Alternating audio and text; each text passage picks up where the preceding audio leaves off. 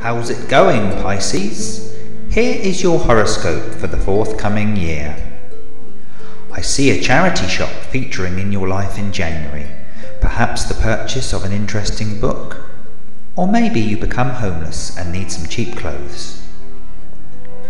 Around the 5th of February, you are confused by the sudden appearance of a radish in your sock drawer.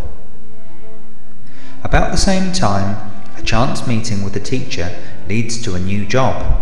On meeting you, she decides to push her career in education to one side to concentrate on working with people with mental or antisocial behavioural problems, such as yourself. In mid-April, there seems to be a lot of head scratching. This could be down to nits or simply dandruff. In June, you are knocked down on a zebra crossing by a black BMW X5. You sue, but when the case comes to court, you lose, as a loophole in the law proves beyond reasonable doubt that not only do BMW X5 drivers own the road, they actually own the pedestrian crossings and pavements as well. You are charged with trespassing and are fined £500 with £200 costs. Incidentally, indicators are to become optional extras on future manufactured X5s, as they are rarely used. A hunt for a birthday present for a special friend or loved one in August ends in success in an expensive jeweller's in Knightsbridge, where you find the perfect gift. An umbrella a customer has left behind, and it looks almost new.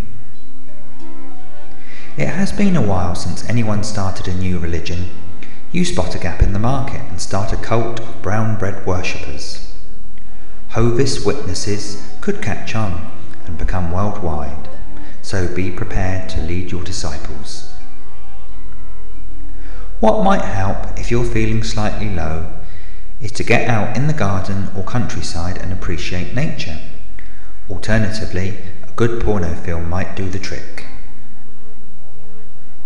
You're restless and fidgety, and wondering perhaps if it is stress, hormonal imbalance, or an allergic reaction. The truth is revealed, however, when you discover you have crabs. You are unpopular in December when you drop a hot cup of tea on a friend's baby. You joke that you always seem to be accident prone when you see this friend, as last time you visited you ran over her cat. As for love, love thy neighbour, they say. If you live next door to a farm, you might be in with a chance. Lucky number 14,000,000.2. Lucky animal, the sheep, which symbolises compassion, devotion, a good stew and a warm jumper.